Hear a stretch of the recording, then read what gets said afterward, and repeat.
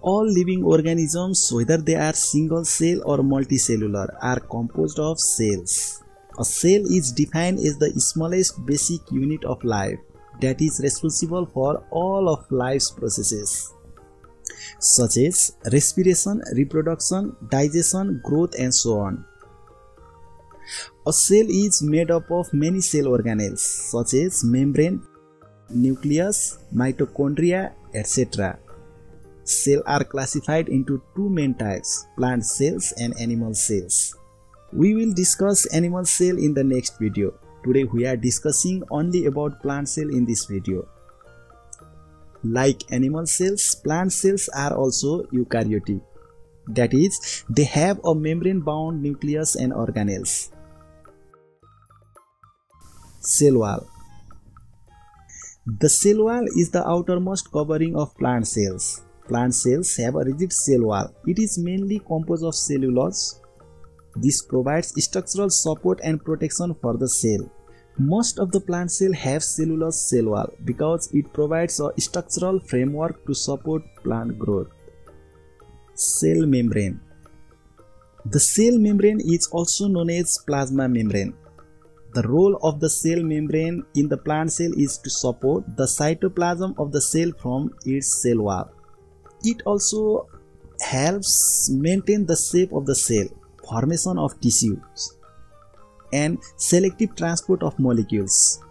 The cell membrane also allows the entry of nutrients and the exit of harmful substances.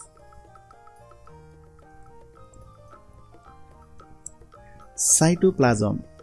The jelly-like semi-liquid material occupying most of the space inside the cell membrane is called cytoplasm. Lysosomes do not exist within plant cells. Some studies suggest the presence of lysosomes like structures or lysosomes-related organelles in certain plant cells. However, their existence and functions in plants are still a subject of debate and ongoing research. Chloroplasts.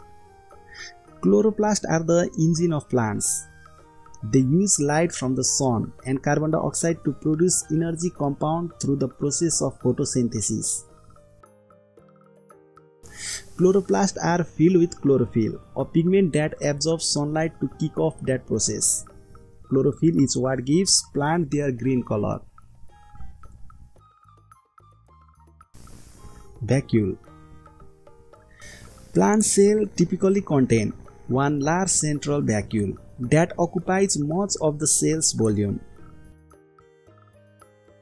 This vacuole stores water, ions, sugar, pigment, other nutrients, and waste products, helping maintain turgor pressure and providing structural support to the cell. Golgi body. In plant cells, the Golgi apparatus functions similarly to its role in animal cells. The Golgi apparatus is essential for the proper functioning and organization of plant cells, playing key role in protein modification, sorting, packaging, and secretion, as well as in the synthesis of cell wall component and vacuole formation. The Golgi apparatus consists of series of flattened membranous sacs called cisternae.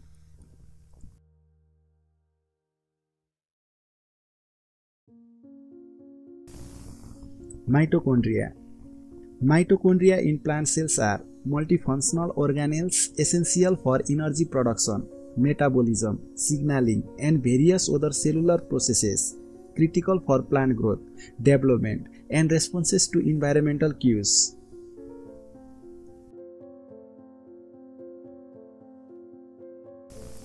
Nucleus. The cell organelle surrounded by the nuclear membrane and containing other organelles such as nucleolus and chromosome is called nucleus. The nucleus controls many functions such as protein synthesis, DNA replication, etc. Ribosomal RNA produced in nucleolus. Ribosome. In plant cells, ribosomes play a crucial role in protein synthesis, just as they do in all other types of cells. Ribosomes are cellular organelles responsible for translating messenger RNA into proteins. They are composed of ribosomal RNA and proteins. They are essential for proper functioning and structure of plant tissues and organs. Smooth and rough endoplasmic reticulum. In plant cells, both rough and smooth endoplasmic reticulum play crucial roles in various cellular functions. Rough endoplasmic reticulum contains ribosome from outside that gives a rough appearance.